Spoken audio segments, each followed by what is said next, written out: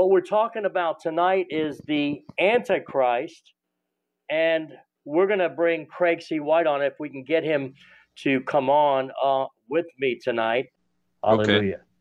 Well, it's good seeing you, Greg. We haven't talked, we talked on the phone recently with an article. So let's tell the people what's going on. Your website is hightimetoawake.com, and you've been doing Bible prophecy research and sharing, and you've written how many books? 17. 17. Wow. I was going to say Yep. 7, but wow, you got a lot of books out there. They're on Yeah. Amazon. I purchased a few of them. Tell the people a little bit about your books, your website, and everything, and what we're going to discuss tonight. Okay. First of all, my books are almost all of them are on Bible prophecy, and one or two are general Bible teaching, and they're also excellent. But my books are generally pretty short and easy to read and inexpensive, so they're an easy study. I would encourage people to check them out. And actually, most everything in my books is also on my website. So you can go to my website and read, but my books are a collection of the cream of the crop and stuff that you really need to know. And I guarantee you that there's a lot of information in each one of those books that will change your perspective on Christ's coming and even change your position when you see Jesus Christ as far as eternal rewards go. There's something amazing in every one of my books. It's very powerful to have this information. Now, that's my word for the month, powerful.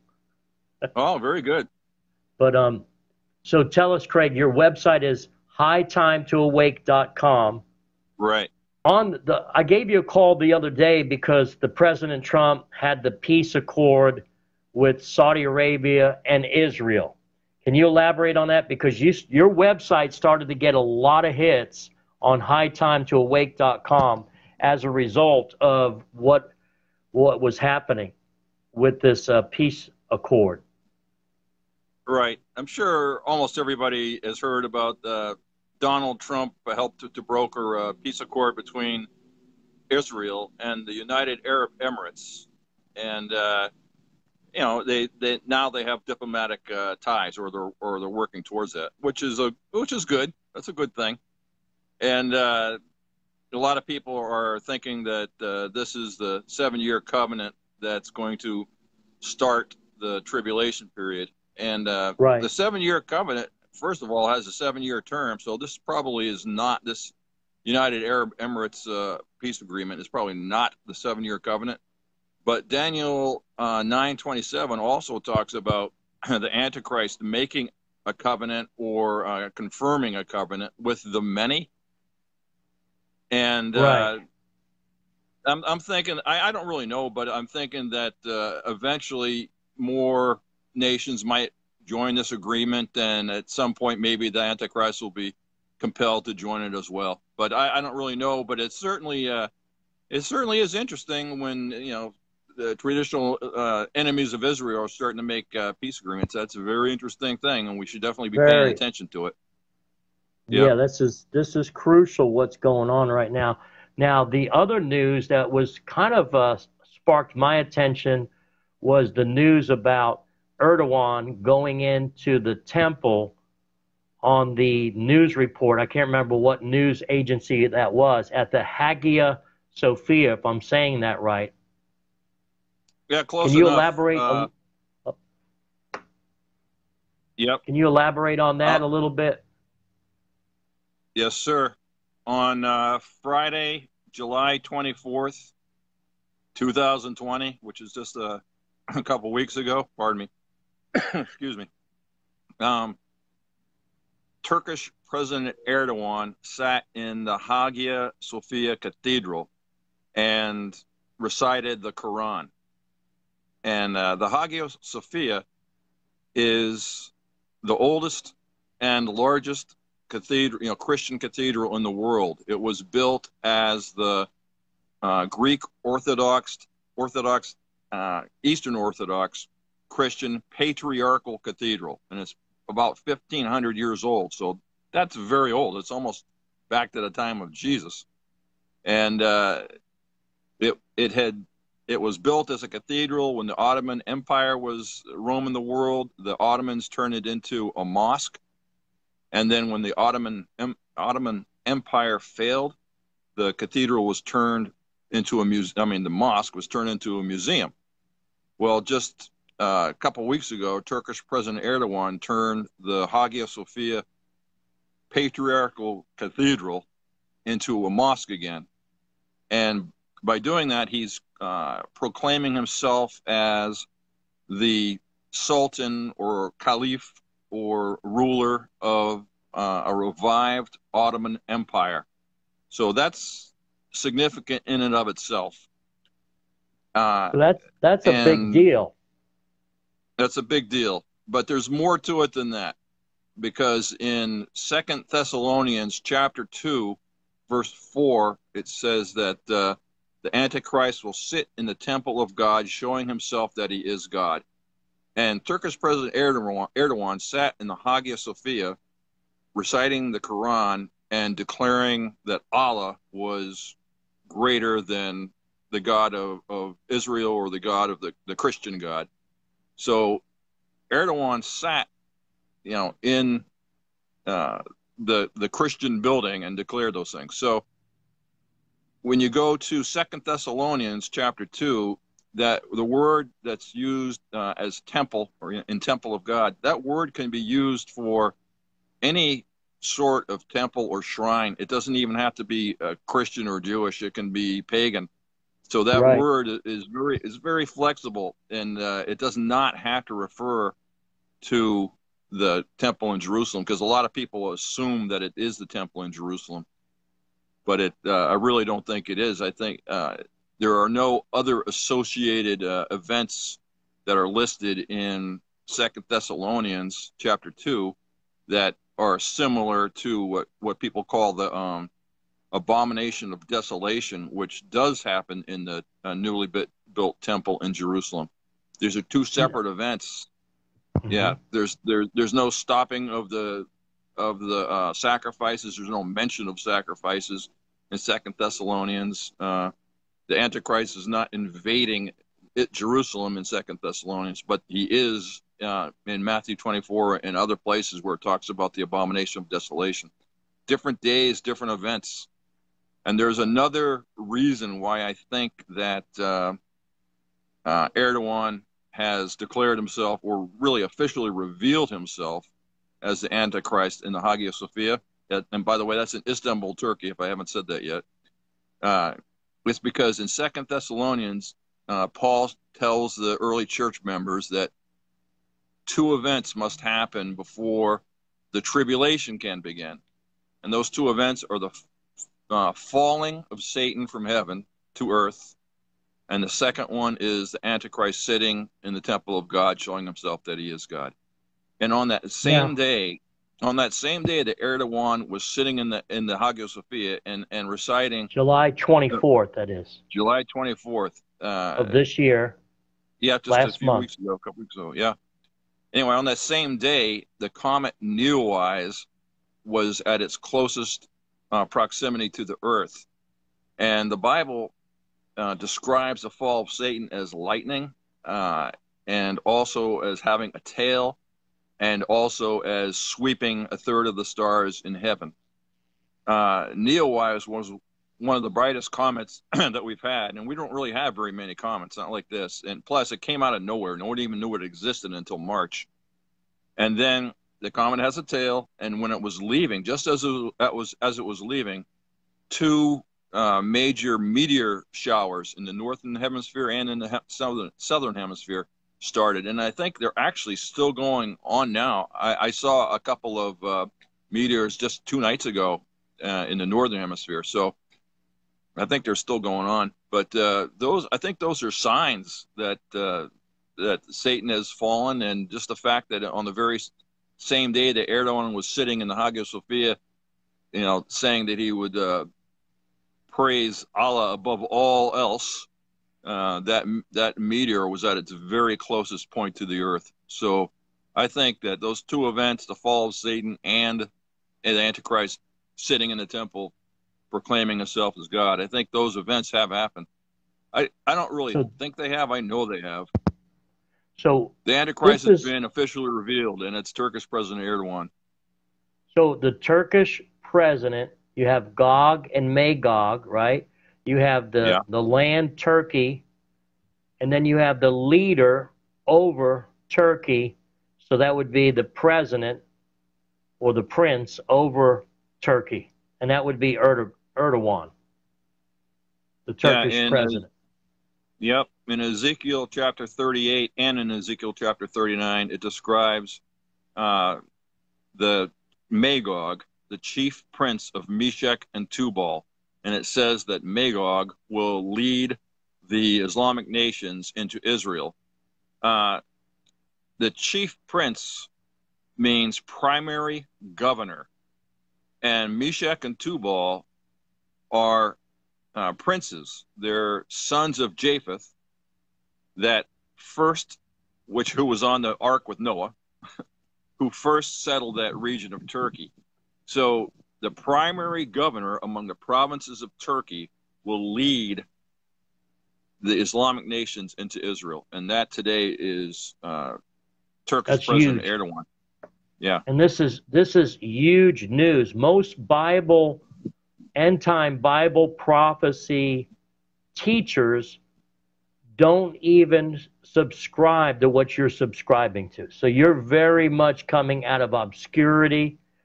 Many of these other teachers think that Gog and Magog is Russia, and you take it from the Word of God and the Scriptures, and this is a major sign that Erdogan is in the temple speaking this poetic language, and it's on a YouTube video, and we need to probably post that after this broadcast for those that would like to watch and witness, and it's translated closed caption in English what he's saying in his Turkish language. So this is exciting that he is talking about, God and Allah, and he's in a Christian cathedral that was converted to a museum, that was converted to a mosque, and now he is looking to revive the Ottoman Empire. Now, can you share a little bit about and let the people know a little backdrop of the Ottoman Empire and how it got cut off at a certain time, and that was the royal Islamic kings? Share a little bit about the Ottoman Empire. Well, the Ottoman Empire was the longest reigning world empire in the history of the world. They were Ottomans are Turks. They were in control for about 600 years, and that was the last world empire that we've had. And World War II was basically fought to get rid of the Ottoman Empire, and in 1923 the Ottoman Empire was finally put to an end. So that hasn't even been 100 years yet. And Turkish President Erdogan has a goal of officially reestablishing that Ottoman Empire by 2023. So 100 years after it stopped, and he's doing a very good job of it. Turkish President Erdogan has influence all over the Islamic world, and the Turkish army is all over the Islamic world, or in a lot of places. So it's happening. Yeah, and a lot of people do not know that this is happening. And this is very strange that it's such a secret when these things are, happening right before our eyes on the news. A lot of people just aren't, paying attention. And I know you kind of, you're watching over the current events, and you're talking about current event news a couple of weeks ago, July 24th. And then here we have in Erdogan's castle, his main headquarters is a huge property. I don't know how big the mansion is, but it's like a Nazi Germany Hitler. Hitler had the big, headquarters, and he had the flags on both sides with the Nazi stickers. Erdogan has a big castle, and it's full of Ottoman warrior costumes all through his castle, and he is big into the reviving of the Ottoman Empire, which is royalty, kings that ruled and reigned a long time ago. Can you share something about the head wound in Daniel with us tonight? Sure. Let me talk about your the palace for a second. Erdogan built a palace in Ankara, which is the capital of Turkey, and that's pretty much right in the middle of Turkey. And it's the largest palace in the world, and it has over 1,000 rooms. That's big. And in his palace, he the god of Ottoman conquest. There's all sorts of Ottoman Empire memorabilia and things, and it's very opulent. There's a lot of things are covered with gold and silver and jewels and everything else. And in Daniel, it talks about the Antichrist serving a god other than the god that his fathers served, and also honoring it with great riches in his palace. And that's exactly what Erdogan's doing. He's not honoring Allah in his palace. He's honoring the god of Ottoman conquest. Turkish President Erdogan is the Antichrist. He's been doing that for years now. There's no excuse for Christians not to understand that, especially Bible studying pastors and teachers. But they've seemed to overlook it completely. But now, can I just interrupt you for just one Sure. second? I want to show the people. I have it on my desktop computer. I'm going to push the button, camera around, so that those that are watching can see the magnitude of this palace that Erdogan lives in. Let me do that a little longer here. So here we have the palace, and when you take a look at it, look at the flags on there with the crescent moon. Look at the drapery hanging down. Look at this giant, humongous headquarters. And remember, Hitler had his red flags with the Nazi swastikas, very similar, because the spirit of Antichrist, when it gets thrown out of one person, it'll go to another person, because we're dealing with eternal fallen angels. We're dealing with Satan's seat, Satan's main headquarters. So we're dealing with something that's rising out of obscurity, but it's in plain view, but the people just don't know what's going on. The churches just don't know what's happening. Craig, tell the people how serious this is. Well, it's the end times, and the tribulation is very near. So when Erdogan sat in the Hagia Sophia, that's more than a sign.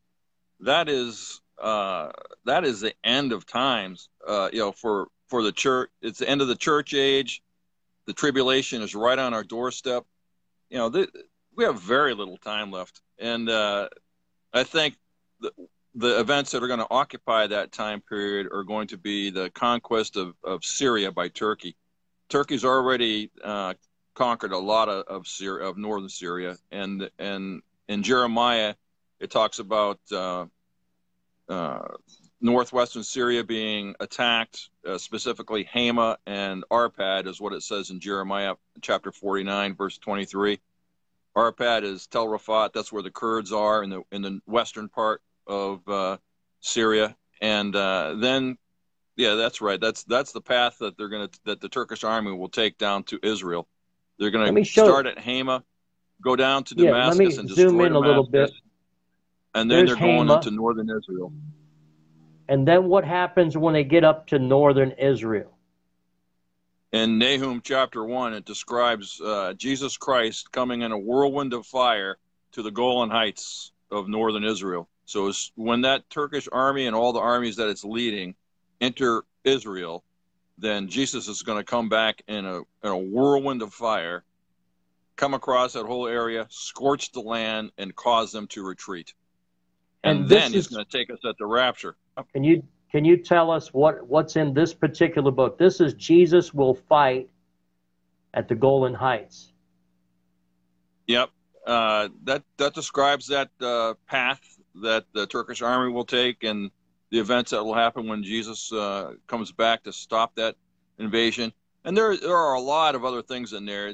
There's several different kind of current events and Bible studies in that book, as well as the information about Jesus Christ coming. So if they go to your website right here, hightimetoawake.com, they can learn so much. And this book that you have written, this one with Jesus Will Fight in the Golan Heights, I think every family should give that to an unsaved loved one. So when they see these things take place, they will know that time is even closer. Because Bible prophecy lets you know what's coming on the scene so that no more doubt, no more skepticism. When the Bible comes to pass, correct me if I'm wrong. When the Bible comes to pass and these things are being shown in real time, it is a serious issue to get a hold of God and to get closer to Jesus Christ. This is amazing. When we see these things happen, we know that the end is drawing near, that the soon return of Jesus Christ is coming back soon, and people need to be ready. But you need to equip yourself with the knowledge so that you know how to act, you know how to prepare, because you need to be prepared for eternity.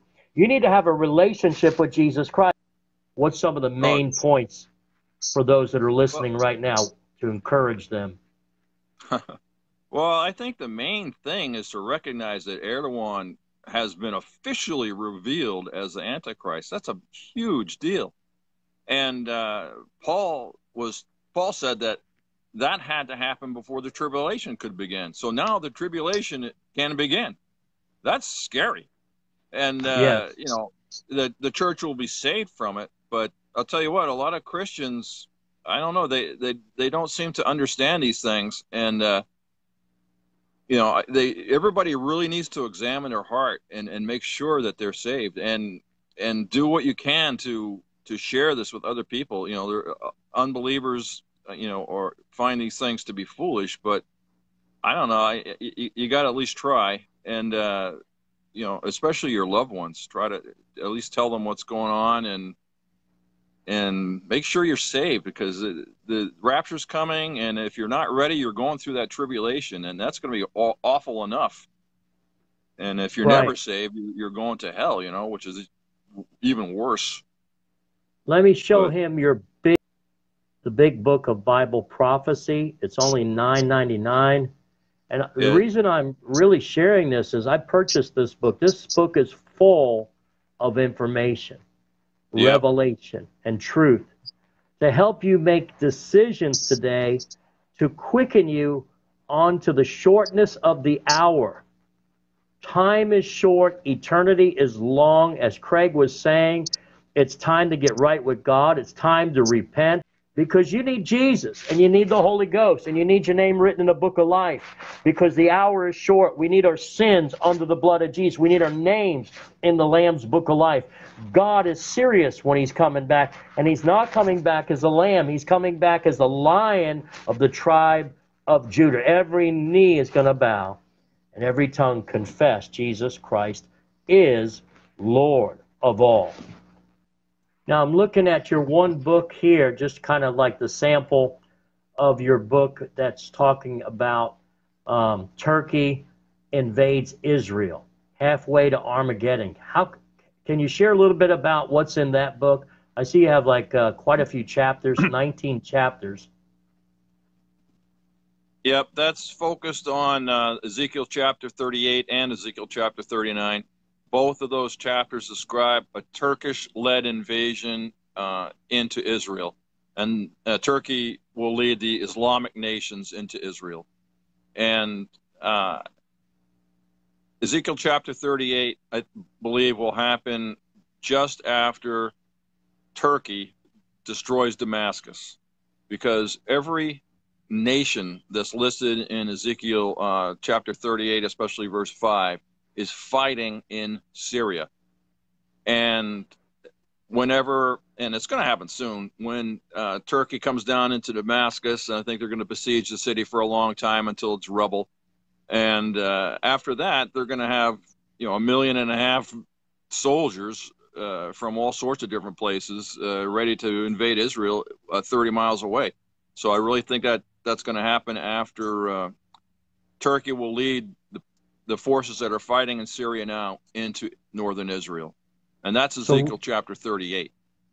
Ezekiel chapter 39 and 38, yep. And Ezekiel chapter 39 will happen at the end of the tribulation period. And that's the same as the battle of Armageddon. And Jesus comes back to wipe those guys out. In Ezekiel chapter 38, Jesus comes back to cause them to retreat. He draws that red line in the sand and causes them to retreat. So in both cases, God stops these battles. So right now, they're over in the Idlib, and they have their troops increasing, which is Arpad, and the other location. Jeremiah, Hama. Hama and Idlib. Yep.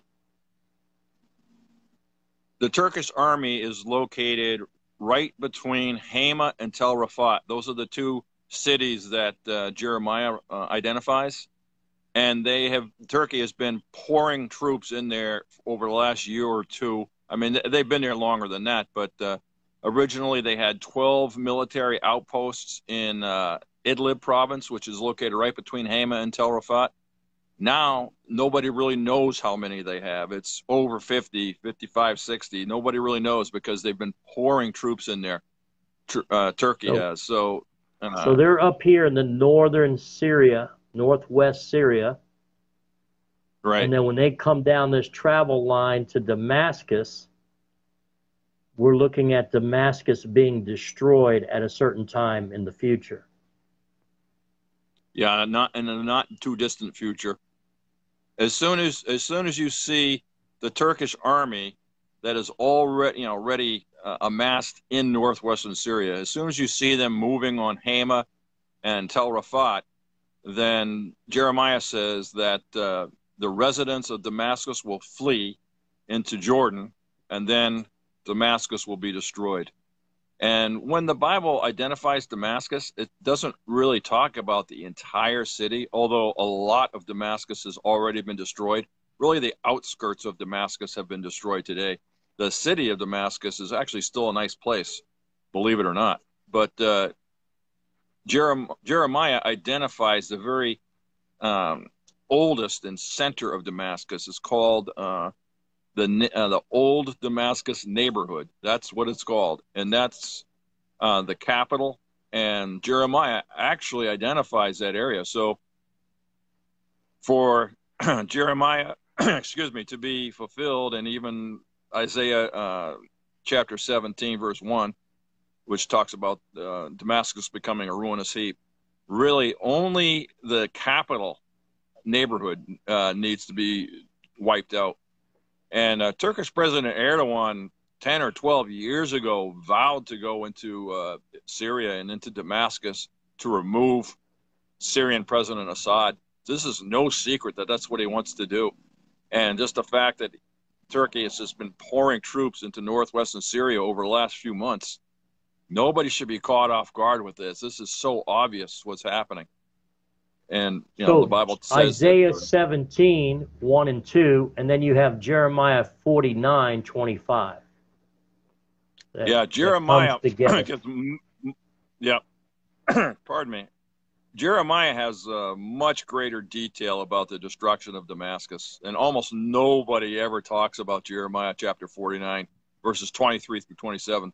But that's the important passage when it comes to the destruction of Damascus. Isaiah, it might somewhat, but Isaiah chapter 17 talks about the Assyrian destruction of Damascus in like 734 BC, something like that. Much more than the future destruction. Now, you did talk about the Assyrian and how it points to Erdogan. Can you share that with everyone that's listening right now? That's an important point to understand why Erdogan is identified as the Antichrist. Yeah, the Bible compares the Antichrist with the Assyrian kings, and there were several Assyrian kings. And a lot of people think, well, that means he's from Assyria, which would be northern Iraq today. And that's not why. It's because the Antichrist is compared to the Assyrian kings because he's going to do the same things that the Assyrian kings did. And what they did was invaded Syria, conquered Damascus, and then invaded northern Israel. And that's exactly what Turkish President Erdogan's going to do. He's in northwest Syria now. He's going to come down and conquer Damascus, and then he's going to come into northern Israel. Now, it's not going to go well for him in northern Israel, but it's still an extremely important event. And plus, it's the event where Jesus takes his church out of the world. I mean, and the tribulation, begins more in earnest. It's a huge event. So, Yeah, so people really need to have go to your website, hightimetoawake.com, and study this out, because you put so much commentary on there. You put so much current events, how they correlate to what's in the Bible, what's happening in Jeremiah 49:21 through 27, and then Isaiah 17, 1 and 2, and then Ezekiel 37 and 38. And it just makes sense. Now, an article came up the other day. We discussed it over the phone, and I want to remember to bring this up about the Antichrist not being homosexual, but many have thought that he was a homosexual and that he did not regard the desire of women. There's a women's movement, women's rights movement in Turkey.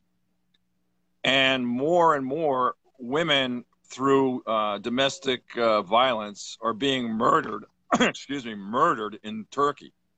And violence against women is increasing in Turkey because, Turkish President Erdogan and the power that, the people who are in power in Turkey are, Islamists, and they believe in Sharia law, and women don't have rights in Sharia law. So women are protesting, and they're trying. Turkey's part of an international treaty on women, protecting women, and Turkish President Erdogan wants to remove them from that treaty because he doesn't want women to have those protections.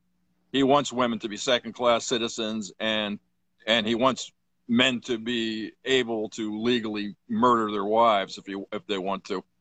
So anyway, yeah, the verse in Daniel chapter 11 is not saying that the Antichrist is a homosexual.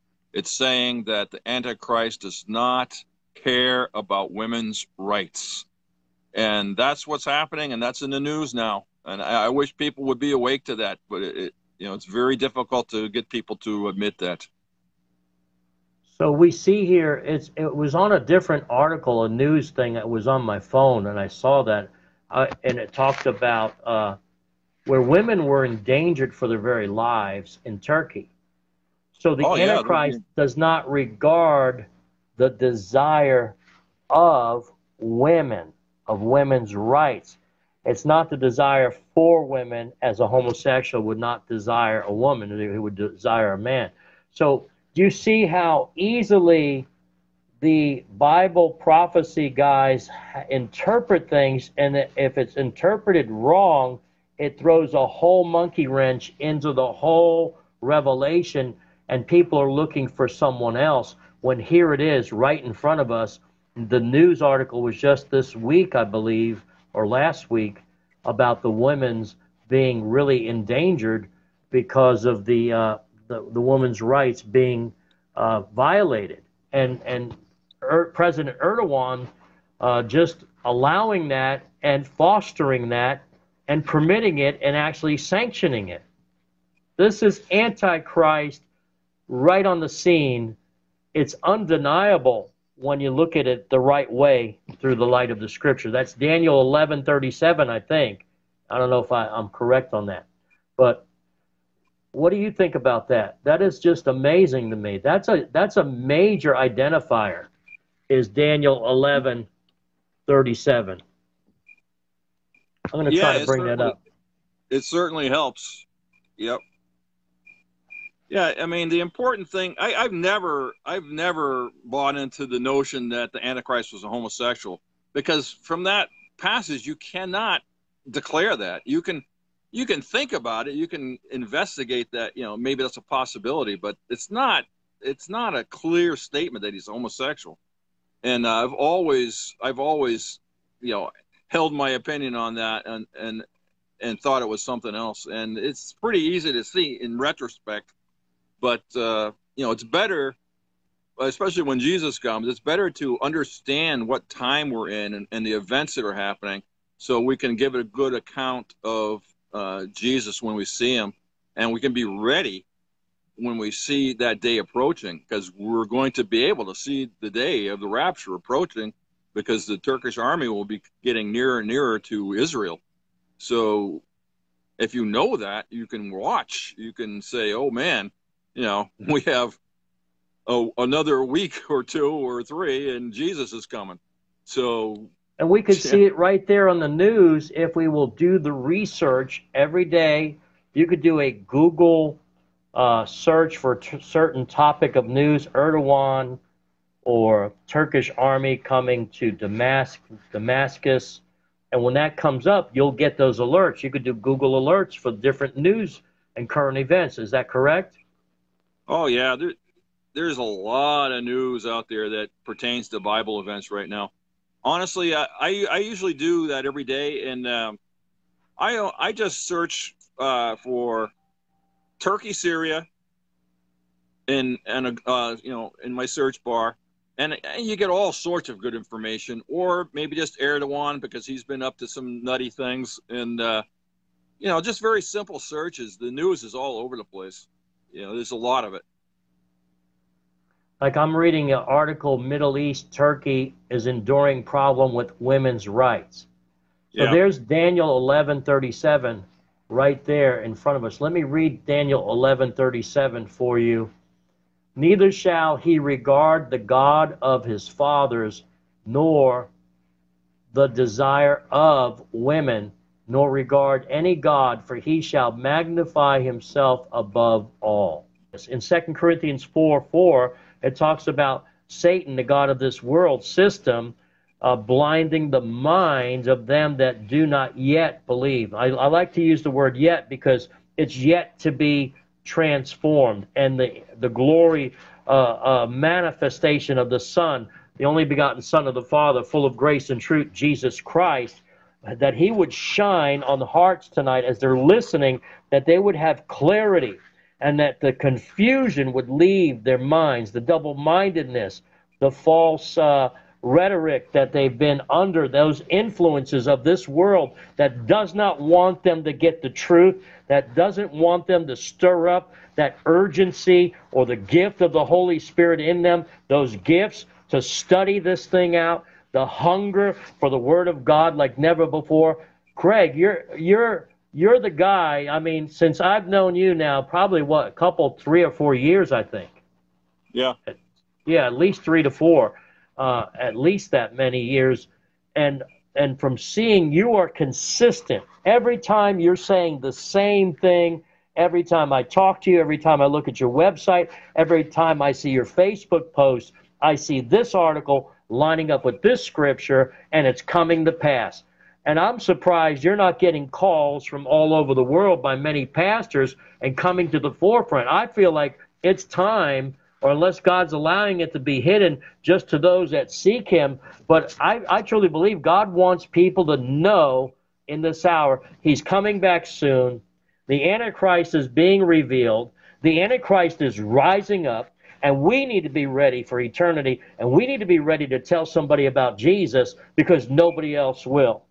And let me say thank you for coming on here such short notice. I mean, I really appreciate that, brother, because I just feel an urgency in my spirit. I see things just really different now with the weather, the anomalies, and the things that are just everything in the government, and the streets, in these other countries, the way they're treating the United States, how they're treating the president. I just see a lot of turmoil and a lot of prayer, you know, a solemn assembly of prayer coming up and beginning to pray and begin to repent in behalf of this nation. Maybe it's too late, I don't know, but I always look for the best and the highest and to ask God to give us a reprieve, to give us more time. But it seems like when God gives the church more time, the church lays back and relaxes. It's time to take it by force. You know, the kingdom of heaven suffered violence, and the violence take it by force. And we need to get forceful with our prayer life, forceful with our fortitude and tenacity to keep moving forward, men and women of God, in this hour. It's not the hour to sit back and just relax our grip. It's this hour that God wants to activate every believer to go into the highway and the byways and compel them to come in. Glory to God. Go ahead, Craig. Yeah. Can you pray for the people tonight and some closing comments about your website, your book, how to get a hold of you for speaking engagements? Because I believe it's time for you to come forward. God bless you. I'm just scanning some articles as you're praying. Oh, okay. Heavenly Father, we praise your holy name, and we give you glory. And Lord, we know that we're going to see your Son face to face soon. I pray that we're prepared and watching. I pray that your Holy Spirit will spark inside the hearts of many Christians and anyone whosoever will come to you, even in these last hours, and open the eyes of many, so that this world can be expecting Jesus Christ instead of not expecting him. We glorify your holy name. In Jesus' name, amen.